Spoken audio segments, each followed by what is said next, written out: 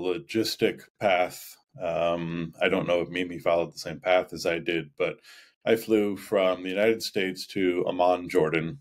I was there for 2 days.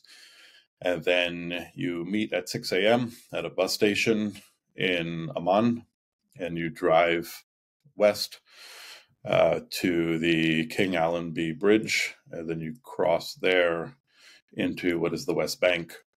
That crossing takes about 3 hours as you leave Jordan and enter an area controlled by Israel.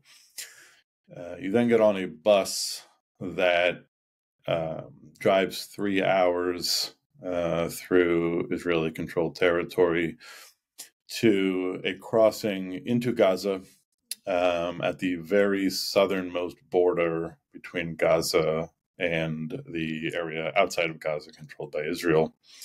It's meters north of the Egyptian border. Sort of the Philadelphia corridor is.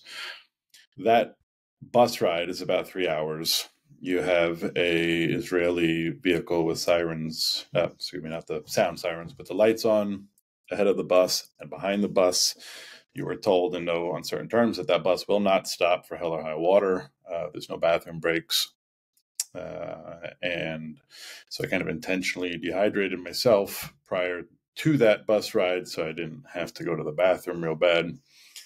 You then get to the crossing between the Israeli-controlled territory and Gaza. That's about another 3-hour process. I was on a bus with about 25 humanitarian workers crossing at that time. Once you're through that crossing into the southernmost, the southeast corner of Gaza, you then enter land cruisers, kind of armored land cruisers. There was 7 in our convoy, and there's 4 people in each of the vehicles. One of those persons is a driver, and that's kind of a special UN category that you get certified to be. So that means that there can be 3 humanitarian workers of any stripe. That can be water and sanitation, that can be medical. Other people I met there were in charge of documenting where unexploded ordnance is. So we're not talking just medical people. Medical people was a small portion of the larger group of humanitarian aid workers that were allowed in. So you get into a convoy of 7 land cruisers that then drives a distance of about 12 miles. That takes 90 minutes because you're driving over dirt roads, you're driving around bomb craters, you're driving around piles of rubble. That convoy is also coordinated very closely with COGAT, C-O-G-A-T, which is a kind of civilian-facing arm of the Israeli Defense Forces.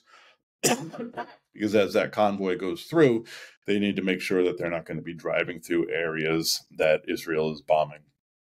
So that path changes as Israel dictates. You then get to a safe house, and we got to the safe house at 5:30 p.m. So from 6 a.m. left the bus station in Jordan to arrive at the safe house at 5:30 p.m.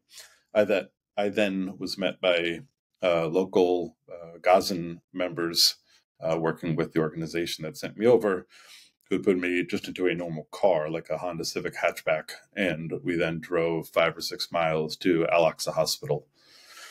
So that is how one gets into Gaza.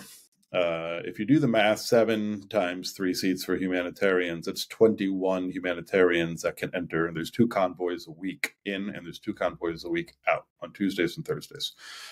So the only medical personnel are getting in are some portion of the total number of humanitarians, which is 42 in or out per week.